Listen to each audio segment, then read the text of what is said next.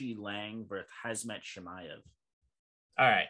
First and foremost, I want to say this. I think that Chimaev has the possibility to be the UFC's next greatest star.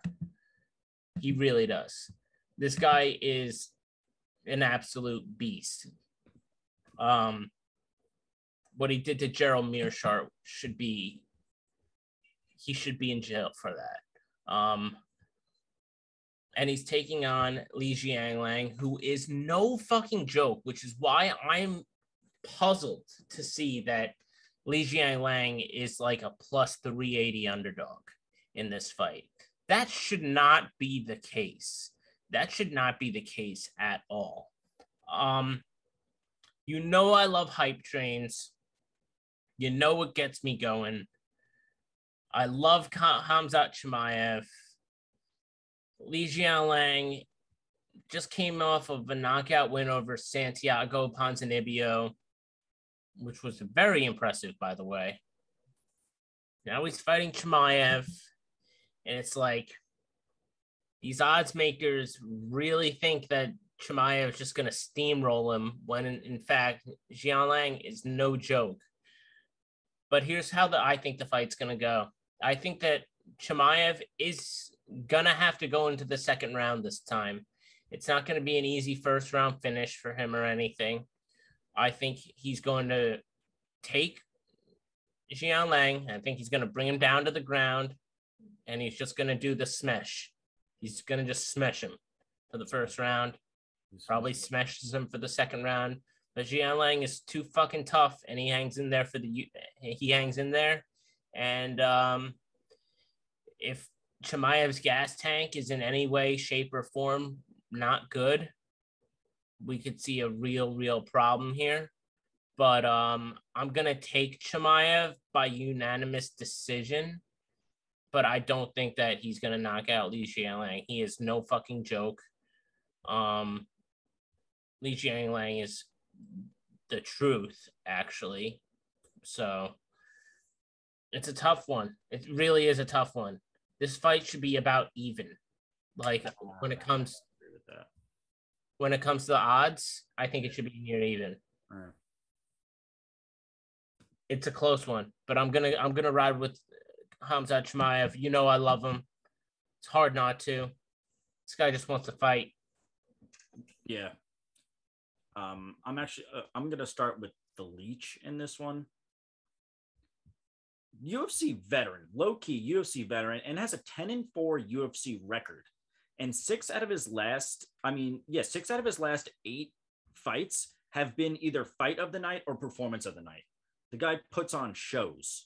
And like you said, he's got a stellar chin. He's never been knocked out in the UFC out of 14 UFC fights. He's been subbed once, but the other 3 were unanimous and split decisions. So you can't blame him for that, considering that he's been in the UFC since 2014.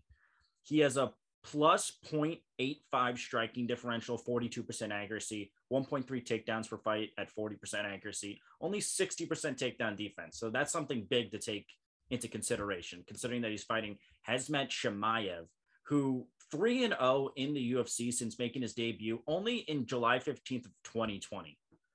Very recently, and already has become like a legend. Name almost. Yeah. All 3 performance of the nights, all finishes, all of his fights have been finishes. Like you said, I don't think he's able to KO Lee, but I would not be surprised if there's a TKO in this.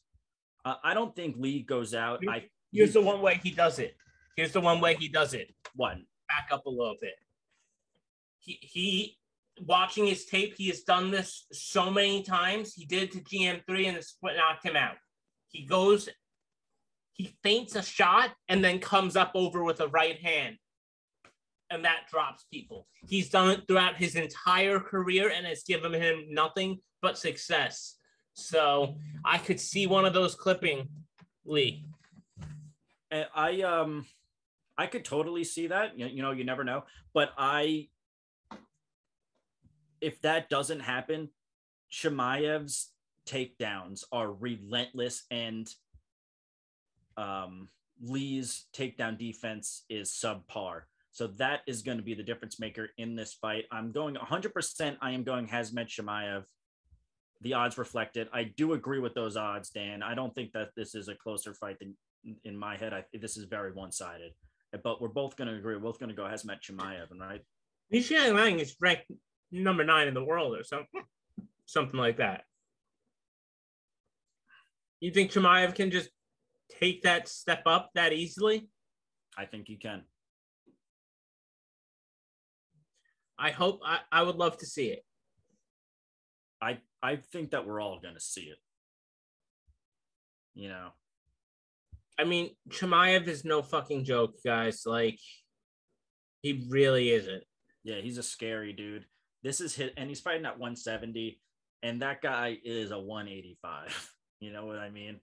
He fights at both. He doesn't give a fuck. I know, but he's huge at 170. Yeah. So, absolutely huge. Jingliang, also a big dude, though. You know, can't take that away from him.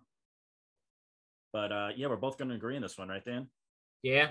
Both going to go Khamzat Chimaev.